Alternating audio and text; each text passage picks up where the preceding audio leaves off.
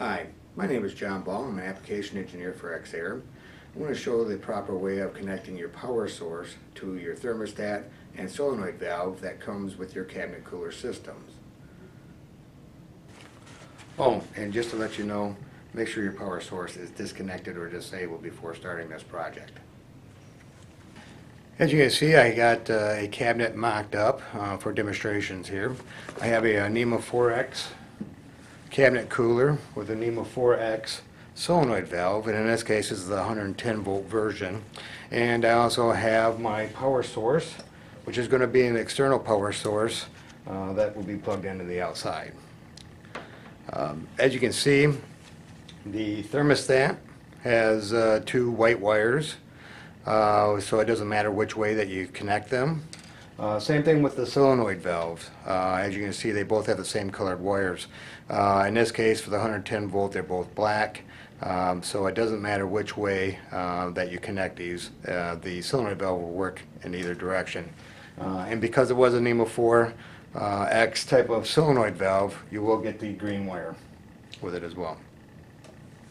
With the thermostat, it comes with a capacitor. Now this is used to reduce any chatter in the solenoid valve from low voltage or dirty voltages that may occur. So we'll have to connect that across the legs of the thermostat. The first thing that we want to do is we want to attach the hot wire to one leg of the thermostat with the capacitor. The next step is to connect the second wire from the thermostat to one of the solenoid wires. Keep it in mind not to use the green-yellow wire. Also, we need to attach the capacitor in that leg as well. To complete the circuit, we're going to connect the second solenoid wire to the neutral wire, and if your solenoid valve comes with a ground wire, that's the green and yellow wire, we want to attach that to, of course, your ground in the panel that you have. And the completed circuit would look like this.